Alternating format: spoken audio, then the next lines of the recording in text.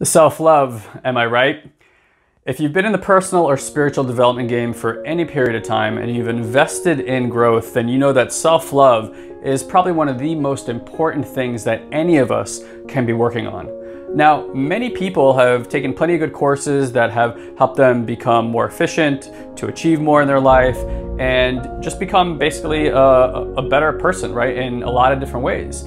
Now, I did personal development for many, many years. I've done about 17 years of spiritual development and personal development work. I've taken endless courses and traveled the world speaking to tens of thousands of students about different aspects of how to alter their reality and to become more positive and different things like this. But somewhere along that path, about 10 years in, I realized that no matter how much understanding I had and all these tools I had gained on how to change my perception of reality, the reality is that internally, I still felt pretty much the same, and I was still kind of protecting myself from a lot of the same things. Now, I knew this because when I would get around my parents, I would still get angry and saddened by similar things. I was in similar patterns in my relationships. And you know, when you learn about taking personal responsibility, you realize that you really are the common denominator in every area of your life. So if something is not changing, it's not transforming, then it's not because the world doesn't work, it's because you haven't worked some part in your system yet. And this brings me back to self-love, because self-love is one of these things that most of us have learned through our development with our parents, that we only receive love when we achieve something, right? Everything in our life is an order to. It's some kind of achievement. It's about money, it's about health, it's about relationships, it's about something, but we're always taking action for the most part, if not all the time, in order to achieve something. And then we have this false premise that if we just achieve enough, we'll finally receive the love, we'll finally feel how worthy we are, and life will, magically turn out and change. But if you've been pursuing this like I have for most of your life, then you know that this is actually a false premise and this actually doesn't work. So this brings me back to self-love. Why is it that so many of us don't feel worthy? How come we can't just feel our worthiness outside of the world of achievement? Well, most of us haven't focused on the fact that we actually don't need to do anything in this life to receive love. And I'll say that again. You don't have to do anything to receive love in this life. That is one of the biggest lies that is currently propagating itself and being passed down from generation to generation about ourselves and what it means to actually experience our love. The reality is that our body is a divine, intelligent force and being. Now, in most westernized cultures, we've given a lot of credence and a lot of value to our mind. So we're constantly trying to learn more. We're giving ourselves more information and more knowledge, but we're not giving ourselves more wisdom. Wisdom only comes from living an experience and feeling through that experience how it changes you. Now, if you think about your body has this divine intelligence. It knows exactly what to do. It knows how to breathe. It knows how to fix a cut or a broken bone and mend it. A pregnant woman doesn't need to give her body any feedback when there's an embryo in there, and to give life and to grow this life, it just all kind of happens by itself through this divine intelligence, through this evolutionary and amazing energy. Call it whatever you want to call it.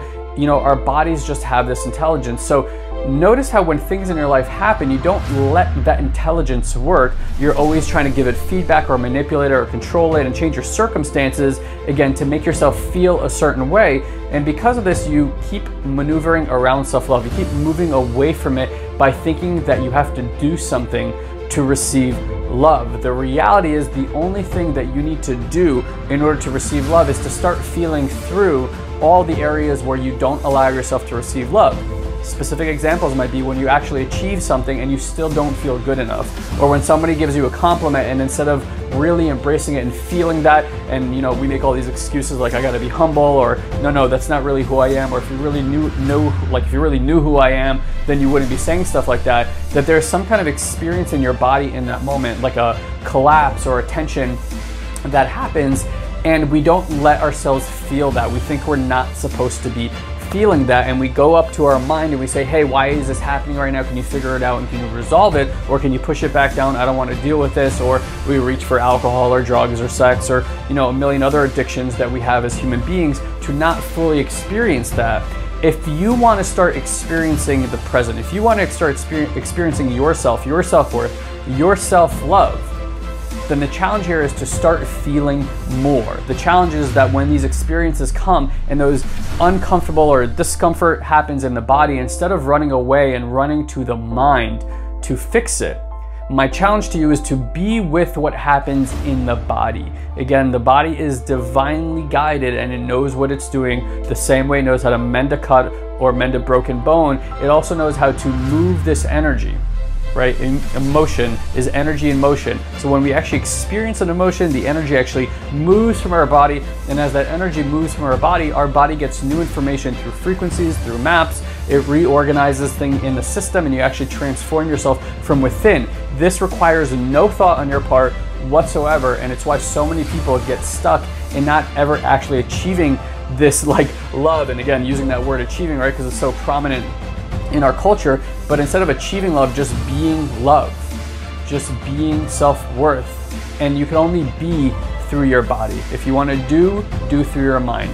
Both tools are excellent, but when we only do all the time, then we get lost and we never actually get to being in love with ourselves. And this is the key, is to start feeling through the sensations in your body so you can be in love, so you can feel your self-worth.